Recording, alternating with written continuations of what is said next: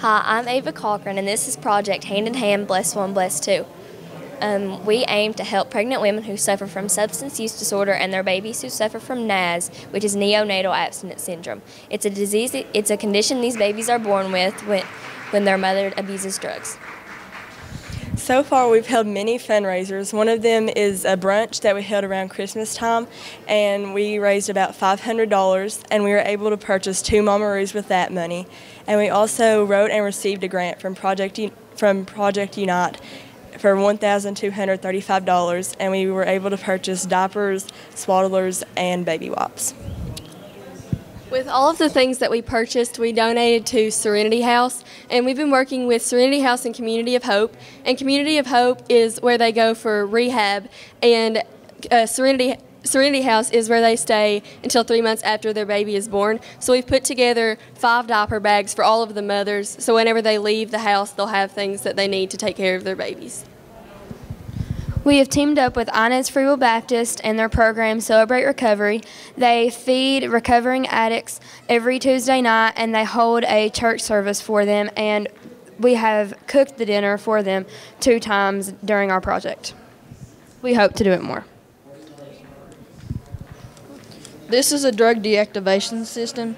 You can fill it halfway up with water. You can place 45 pills or 6 ounces of liquid or 6 patches in it. Then you zip it up and throw it away. And it just dissolves all the pills.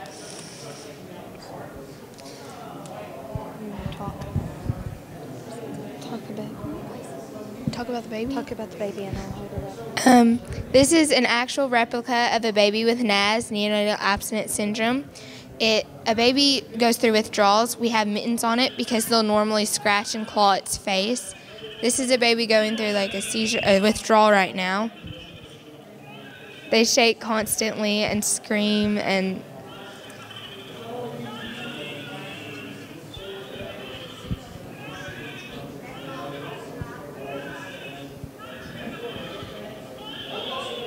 that's an actual recording of one of the babies that's going through that.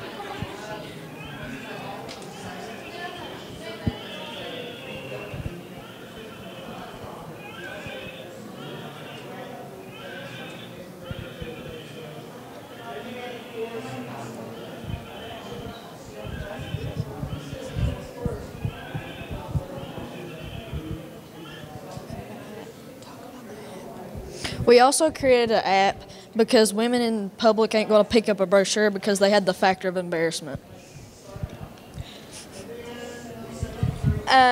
If you get one of our brochures, it actually has the QR code that you can use to download the app, and it has updates about our project and everything going on with it.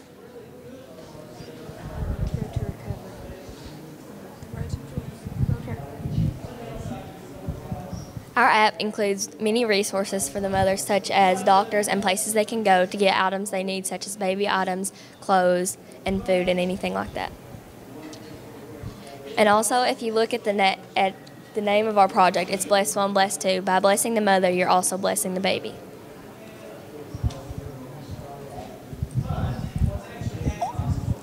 We also made food and took it to Inez Free Will Baptist. It's called Road to Recovery. About how we made the dinner? Did you? Okay. That's all. Do you want to talk? Anybody else?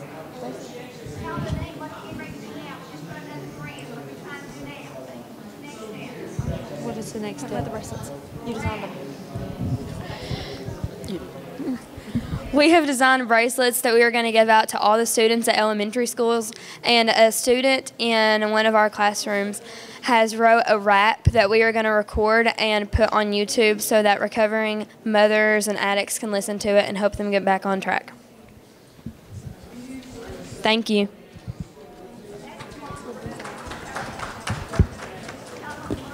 And that is a Mamaroo. We actually, with our grant money, we bought 2 of those and donated it to Serenity House. And it swings back and forth, and it plays music. You can connect it with your phone, and it's very soothing for the babies with NAS because it mimics the womb. So.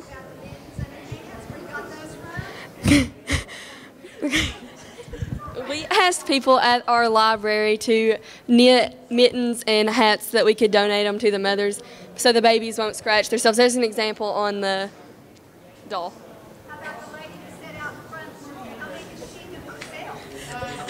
She did 25 by herself.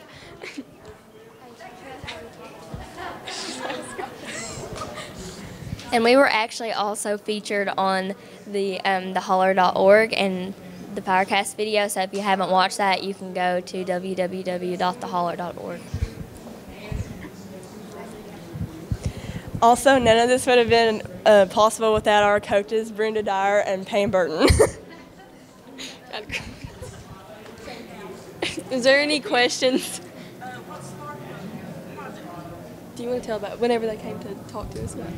We had Project Unite actually come to talk to us, and they put together a big slideshow, and they showed all the symptoms of NAS, the ongoing effects of NAS also. And we also had a meeting with our family resource director, who also gave us a little bit of input on NAS. The NAS rates in Kentucky and West Virginia have nearly tripled in the past 10 years, so we thought we would do our best to help with that. It's gotten so bad that at Cabell Huntington Hospital, they were filling up the NICU, so they had to make a whole nother NICU just for babies born with NAS.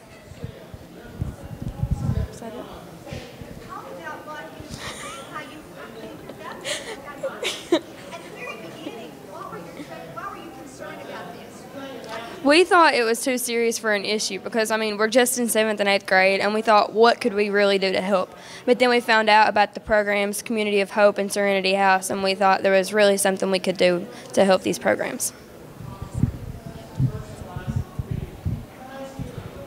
We were very intimidated also when we first started out the project because we didn't really know how we could help besides raising awareness.